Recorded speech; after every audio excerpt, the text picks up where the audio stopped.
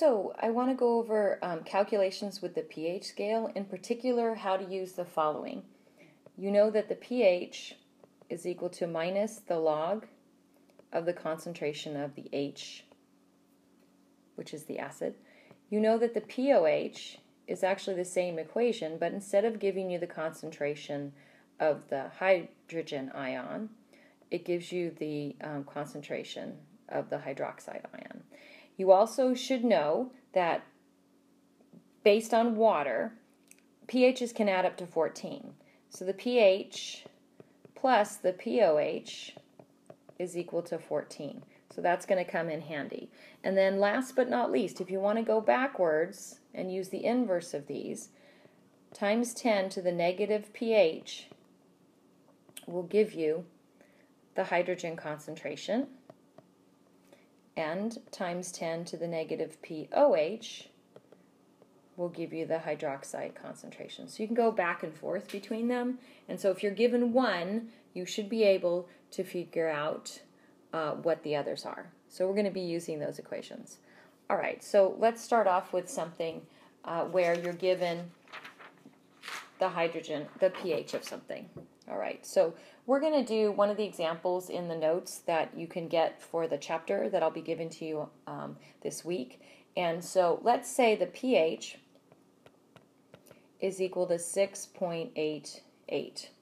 All right, so we want to know what the pOH is. I'm going to start with that one first. So I'm going to take 14 and I'm going to subtract 6.88, 88 from it. Let me erase that. I don't know why I started writing 2, but 6.88 from that, and I'm going to get 7.12. So if you add those two together, you would get 14. So that means the pOH is 7.12.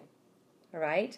Now, based on this number, we know that this is slightly acidic, very slightly.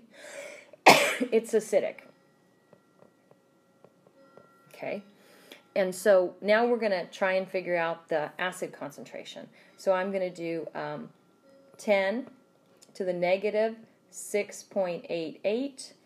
I'm going to use the inverse button in the calculator, and I'm going to figure out what the hydrogen concentration is. And based on the fact that it's just slightly below 7, it's going to be really close to 1 times 10 to the negative 7th, but it's going to be a little bit higher than that.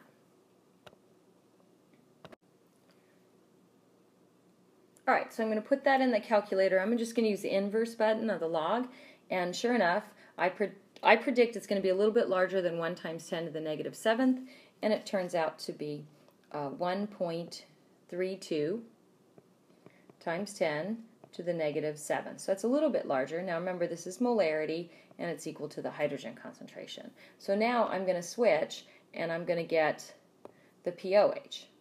I'm going to use the pOH to get the concentration of the hydroxide. So I'm going to do 10 to the negative 7.12, and that's going to give me the concentration of the hydroxide.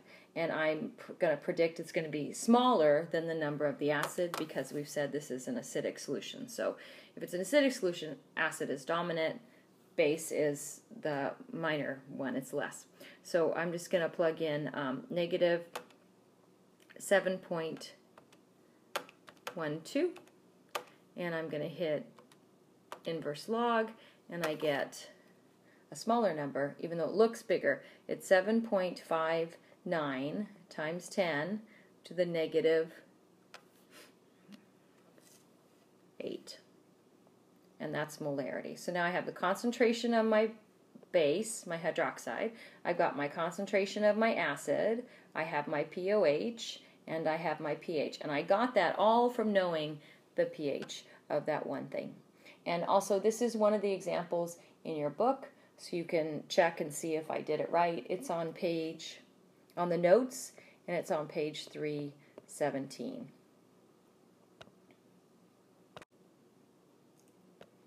All right, now I'm going to turn to the back of the book, and I'm going to look at section, or the notes, and I'm going to look at section 14.3, and I'm going to do number 13, which says, what is the pH of a solution that has a hydrogen concentration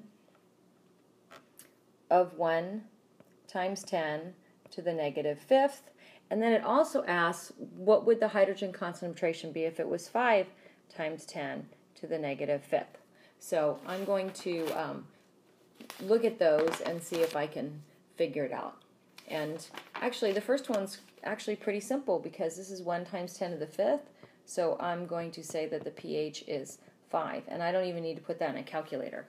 And so I'm going to guess that this one's going to be around that, but slightly different. So this time I am going to put it in the calculator.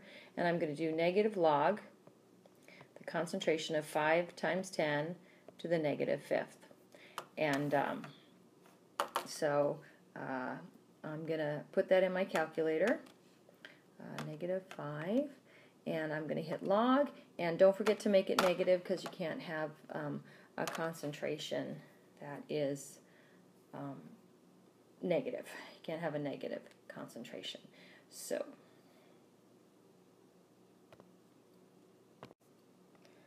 alright, so when I plug that in, this number is slightly bigger, so I'm thinking the pH will be slightly lower.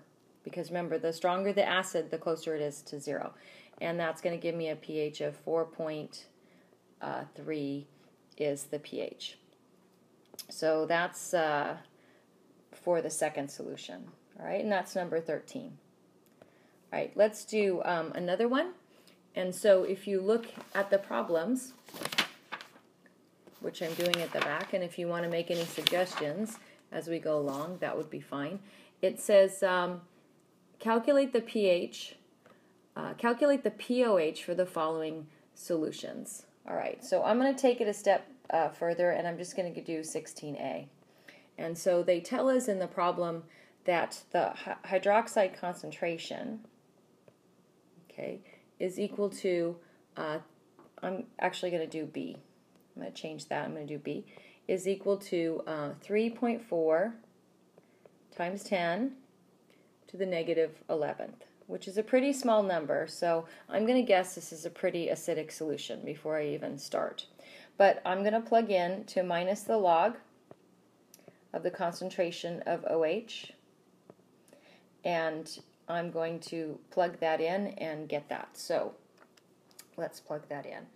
3.4, use my EE button, make it negative 11, hit the log, and then don't forget to hit it away. And sure enough, when I plug that in, I get a pOH of 10.46. Now this is pOH, so that's high, so that means it's probably pretty acidic. Now I'm going to take 14, and I'm going to subtract 10.46 from it, and that's going to give me the pH.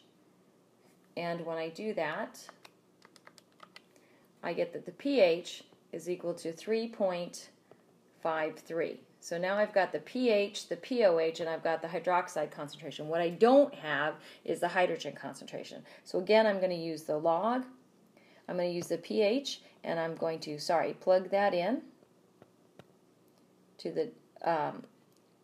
the formula that you should know, and that's 10 to the negative pH is equal to the concentration of the hydrogen. So we're going to plug that in, and I'm going to hit inverse log, and I want that in scientific notation. And sure enough, I get that the concentration is 2.94 times 10 to the negative fourth molarity. Now this is where you can compare and see who is higher. All right, now this number is higher, so this is our big winner, which means that, let me change color here, okay, which means that this solution is very acidic, which would explain the pH being 3.55. So this is something like orange juice or something. So from this one number at the very beginning, which is base number, we had the concentration of the hydroxide, we were going to plug in and get all four values. And you need to know how to do that.